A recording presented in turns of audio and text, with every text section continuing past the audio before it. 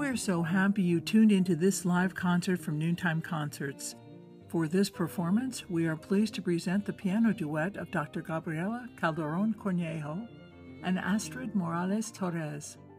They will play Le Gitano Valse Espagnole for piano four hands by Mel Bonis, Branca de Neve e Sete Anões, Snow White and the Seven Dwarfs by Inah, Machado, Sandoval, Wide Open by Karalyn Schubring, Bouquets for Margaret, 5 duets for piano four hands by Ruth Schönthal, Joropo by Beatriz, Lockhart, 3-day mix by Eleanor Alberga.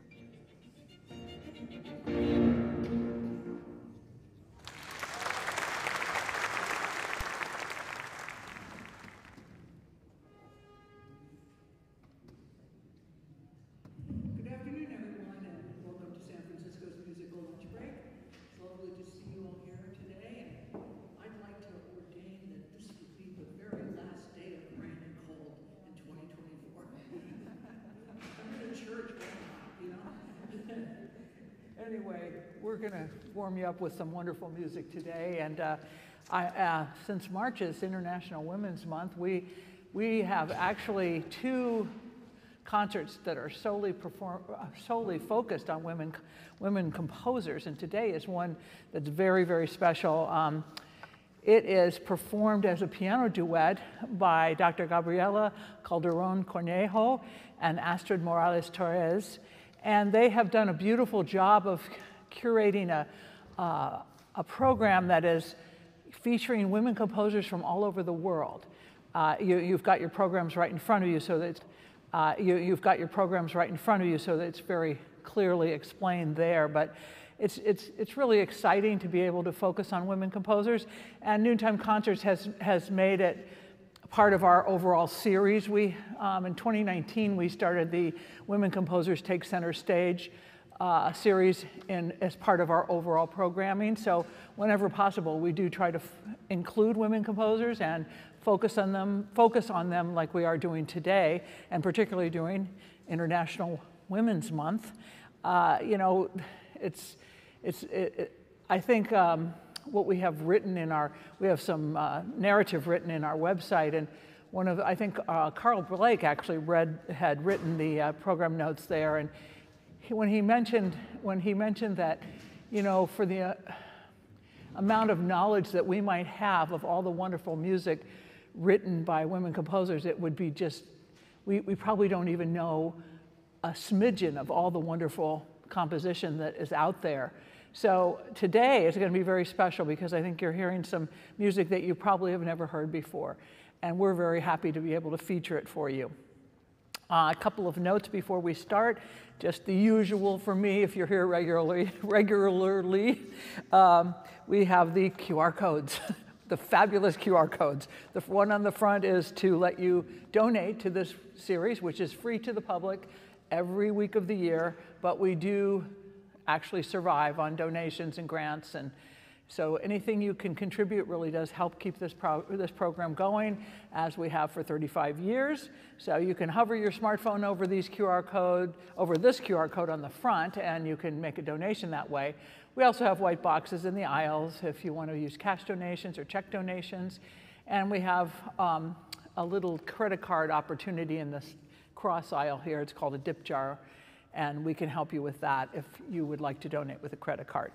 On the back of the program is another QR code, and that works the same way as the one on the front. However, it is for you to be able to access information about today's artists and about the program and anything else Noontime Concerts, because it'll take you right to the website.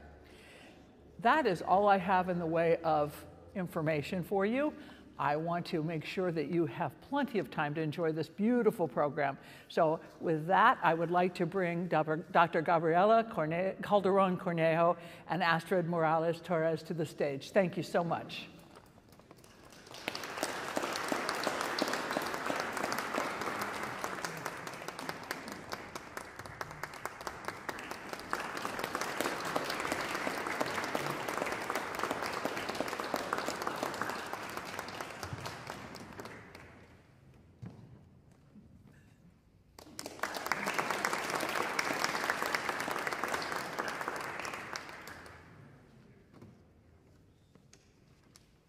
Les Gitanos, Valse Espagnole for piano 4 hands, Mel Bonis.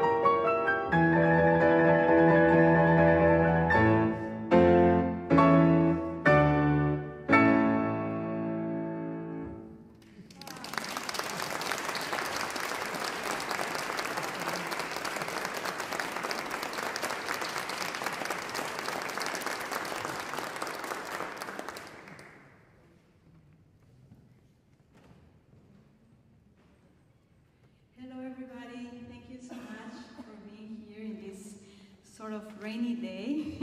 We are very excited to be performing for you, and we're also thrilled to be giving exposure to works by women who have been historically underrepresented. The piece that you just heard is Les Gitanos, which is a Spanish dance written by Mel Bonis. And to give you a little bit of context, Mel Bonis was born in France, and she showed aptitudes for music since she was very young. She was very talented. unfortunately her parents were not supportive of these talents, and she had to beg them to let her take music classes. So she finally went to school, and she was actually accepted in the Conservatory of Paris, which is a very prestigious institution, and she was there along with other very famous composers of the era. But her parents said, no, you need to get a husband, and you need to get a more feminine job. So they arranged a marriage with a guy 25 years older than her that already had 5 kids from a different marriage, and then she also had 3 other kids. So she was very busy with her household duties. But in spite of that, she was able to pursue her career with a lot of struggles. She wrote 300 pieces, around 150 for piano. And so this piece is very important. She wrote a lot of waltzes, but this waltz won an award at a composition competition in Paris. And that was such a validating moment for her, because after all her struggles, she was able to be validated and to be recognized for her hard work. And this piece is from France, and it's kind of like the perception of how Parisian people thought of the Spanish culture and how dancey, and the cover of the piece actually has castanets and people like gypsies dancing around the streets of Spain. So it was kind of fun and very, very joyful. And so now we're going to continue with a different piece by Inah Machado. Astrid is going to tell you a little bit about it. Good afternoon, everyone. Thank you so much for joining us today.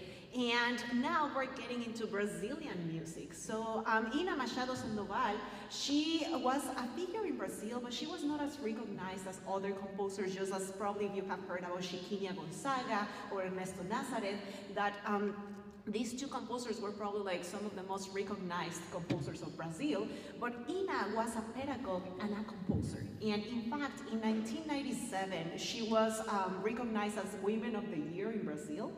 And she composed several works for piano, but this specific work that we're about to listen to, that is Snow White and the 7 Dwarfs, then it's a whole set of pieces that you will hear the waltz at the very beginning that will introduce Snow White, and then I would like to invite you to see like every single character, how they are related to the music that you're about to listen to. So with this, Inah, or Tia Inah, Aunt Inah, she was recognized in Brazil. She didn't do this specific work for 4 hands. She did it as a different set of pieces for piano solo, but her niece actually did the arrangement for 4 hands. So we hope you enjoy about Inah Sandoval and Snow White and the 7 Dwarfs.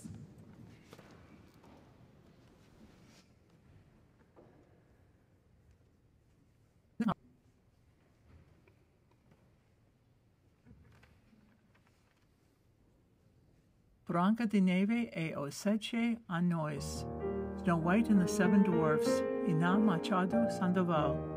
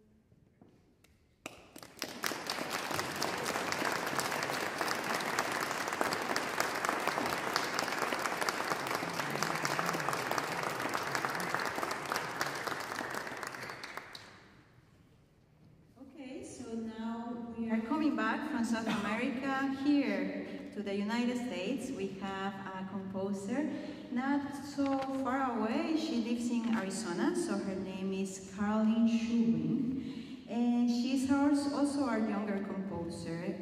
So she says that she took lessons and music classes since she was a kid, like a very young kid, but it wasn't until middle school that, in her own words, she became obsessed with improvisation and with all things music. And so she started her journey, and she had composed many pieces for piano and chamber music and voice and piano, and of course the piece for piano for hands that is called Wide Open. And this piece is very special because it describes nature, so most of her pieces are inspired by nature imagery or improvisation skills or jazz grooves. And so this piece describes a thunderstorm in the summer, which is warm but at the same time refreshing. And she wrote a description, and I'm going to read it because I want to say exactly what she said. So she says, I experienced a very special kind of joy while standing outside in the middle of a summer rainstorm. Barefoot, tongue sticking out, dancing, twirling, giggling, and with arms wide open. As the sky opens up, I feel completely free to delight in this childlike joy. This piece is an attempt to capture that incredibly feeling of freedom. I hope to enjoy it. Wide Open, Karalyn Schubring.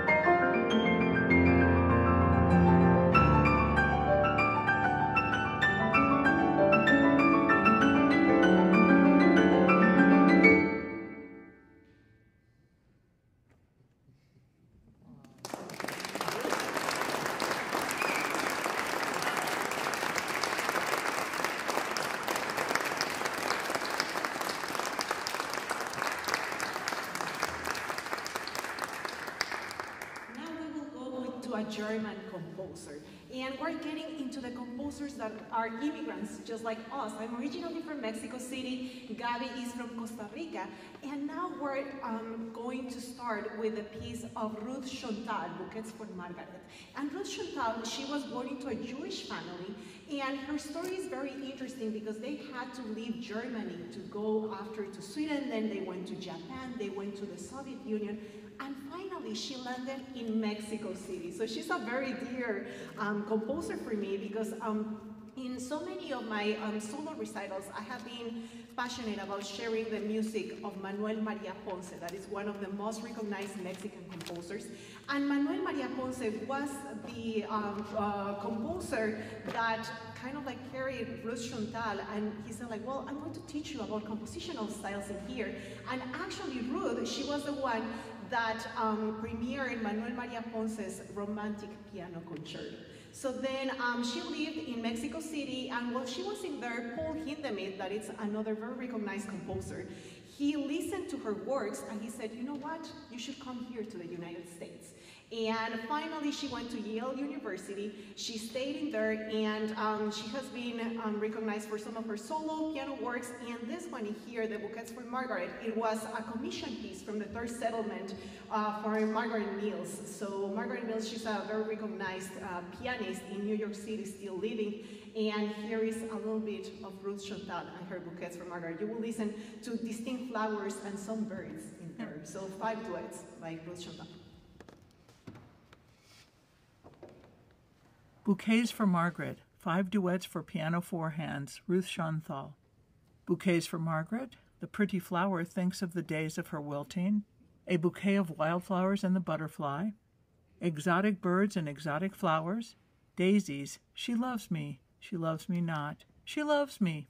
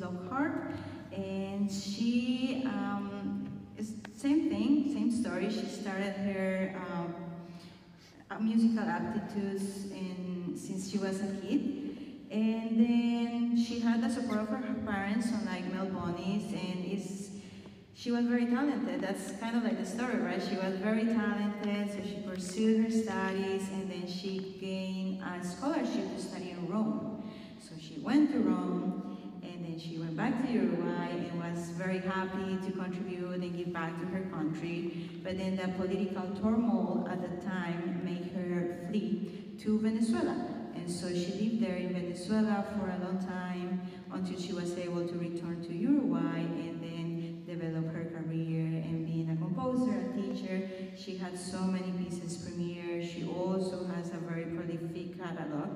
And I guess that the most important piece for today is called a Joropo. And Joropo is a Venezuelan folk rhythm. So I think that she wrote it as a gift to Venezuela. And this is a dance, so you see these kind of people with like flower dresses dancing to folk rhythm. So this is the kind of piece that is. And it's a national emblem in Venezuela, so it's a very important thing. And it's gonna fill in three, so the whole time you're gonna hear like 1, 2, 3, 1, 2, 3, 1, 2, 3. It's always gonna be there.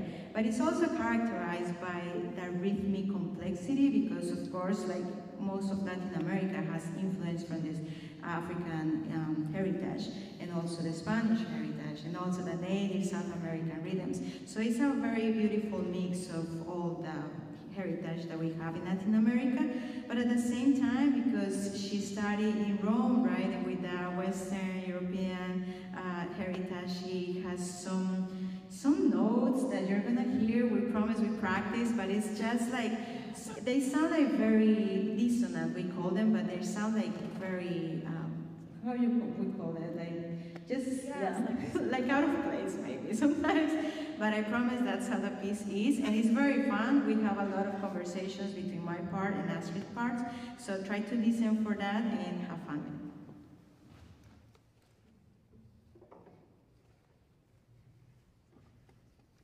Joropo, Beatriz, Lockhart. 3-day mix, Eleanor Alberga.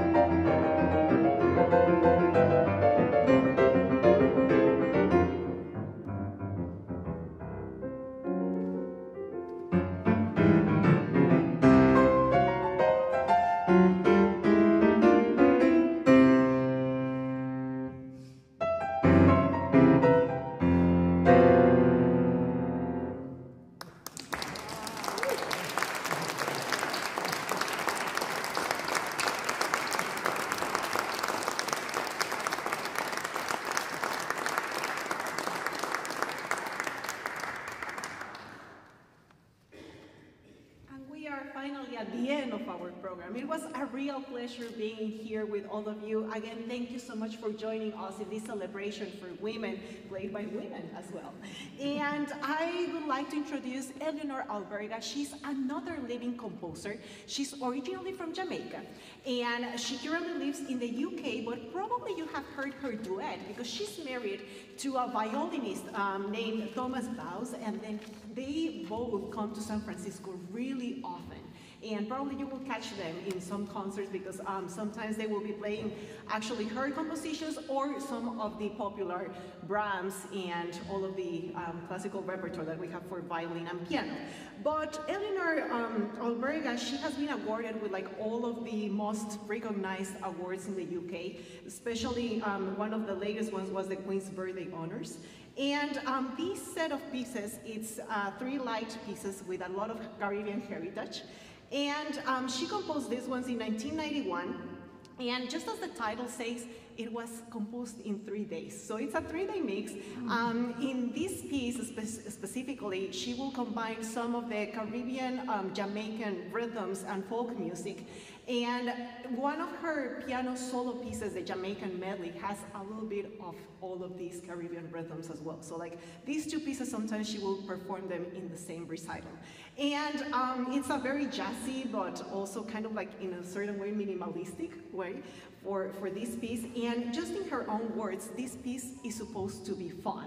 So then we invite you to have fun with us. Again, thank you so much. Have fun with 3-Day Mix by Eleanor Alberga.